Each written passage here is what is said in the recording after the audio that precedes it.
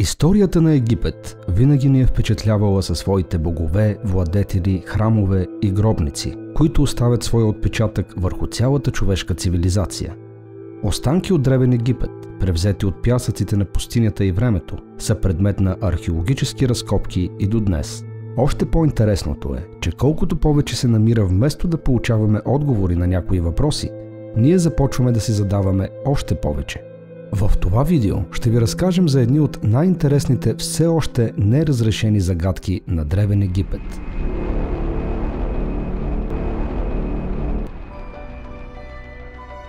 Изгубеният лабиринт.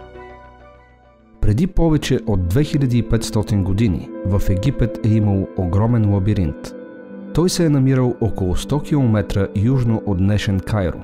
Смята се, че лабиринтът е може би едно от най-удивителните открития на нашето време. Според Херодот, лабиринтът надминава дори пирамидите. Това е била масивна сграда на 2 етажа. Вътре е имало невероятния брой от 3000 отделни стаи. Всичките обаче свързани помежду си чрез лабиринт от пасажи, толкова сложни, че никой не е можел да намери пътя си без водач. Отдолу е имало подземно ниво, което е служило като гробница за царете, а сградата е завършвала с масивен покрив, изработен от един единствен гигантски камък. Много древни писатели са описали лабиринта, твърдейки, че са го виждали, както и няколко древни историци, като Страбон, Плиний Старий и Диодор, които също пишат за това древно чудо. Херодот е първият, който пише за лабиринта през 5 век преди новата ера. Той е видял само горните нива, но се твърди, че е бил изумен от величието на лабиринта, казвайки, че е трудно да се повярва, че това е дело на хората. Лабиринтът е описан през 1898 година като най-големият от всички храмове в Египет, от които оцеляват само основите. Това заключение изглежда неточно, тъй като цялата конструкция е под земята, следователно това, което се предполага, че е подът на лабиринта, всъщност е таванът.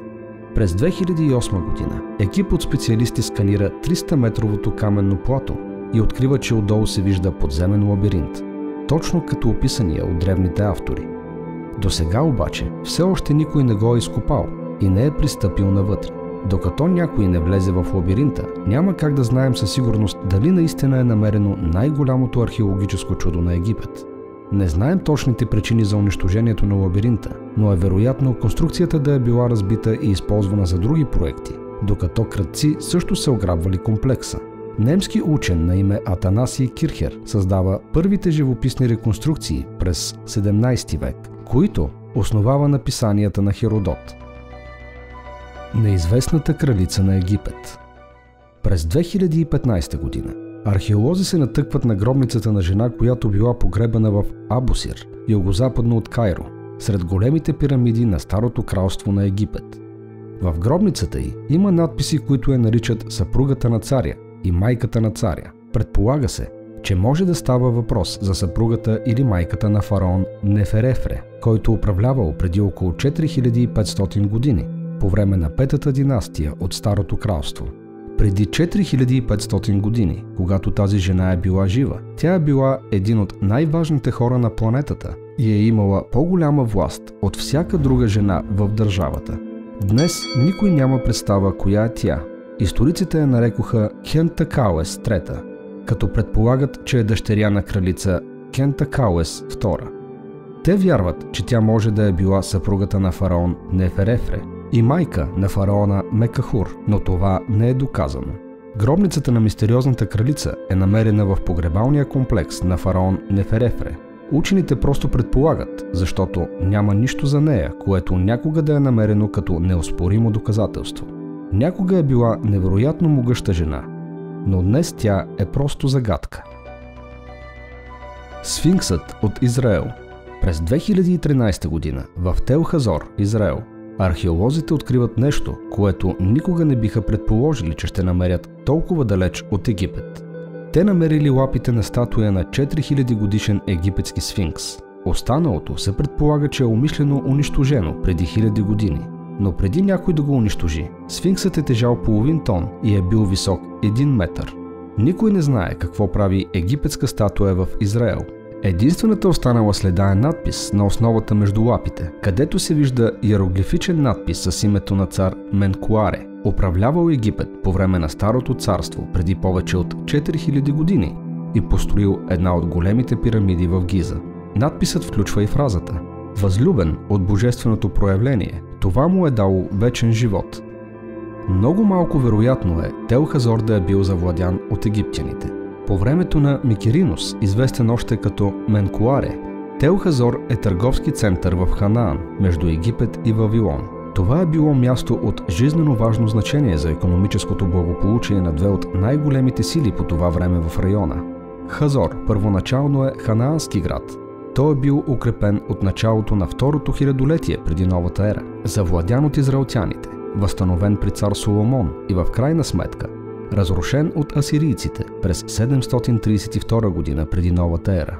Частичният лъв, частично човешки сфинкс, е бил митично същество, представено в изкуството в целия древен Близък изток, както и в Индия и Гърция. Учените казват, че артефактът, открит в Хазор, е първият открит фрагмент на сфинкс, свързан с цар Менкуаре.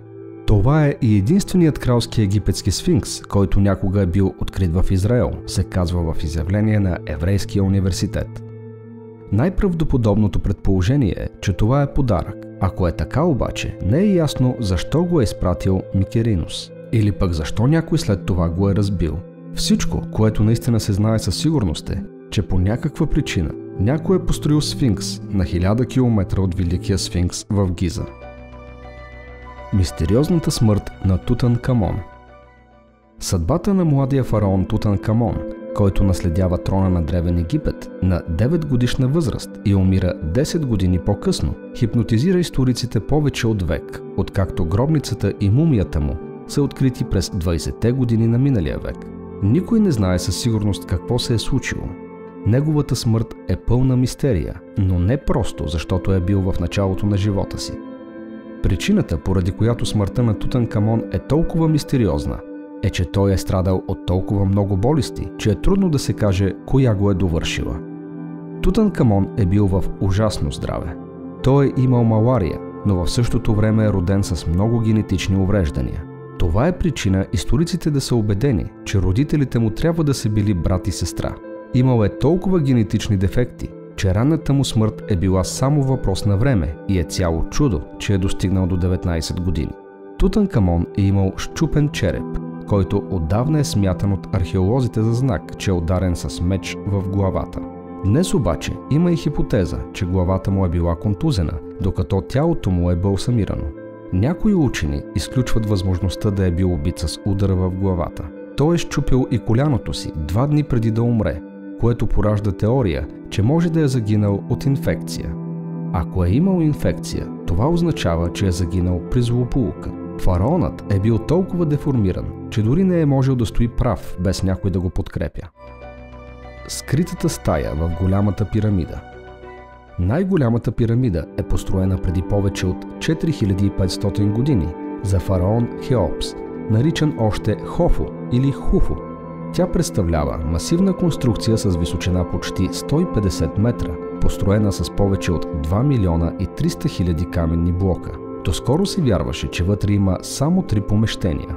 Екип от учени обаче сканира пирамидата през ноември 2017 година, за да види дали има нещо, което не е намерено. Тогава над голямата галерия на пирамидата беше открита голяма кухина, която наведе на мисълта, че може да има голяма скрита стая, толкова голяма, колкото и най-голямата открита в пирамидата. Странното е, че древните египтяни съзнателно са построили скритата камера така, че да бъде напълно недостъпна. Няма свързани коридори или пътеки към нея. Единственият начин, по който биха могли да сложат нещо вътре, е да запълнят камерата, докато строят пирамидата, а след това да я запечатат. Все още не е разкрита вътрешността на скритата камера, но каквото и да има там, очевидно фараонът Хуфу не е искал да види светлината на деня. Ако това видео ви е харесало, може да намерите още знания и интересни факти в останалите видеа в канала. Не забравяйте да ни подкрепите, като се абонирате за канала или споделите видеото с приятели.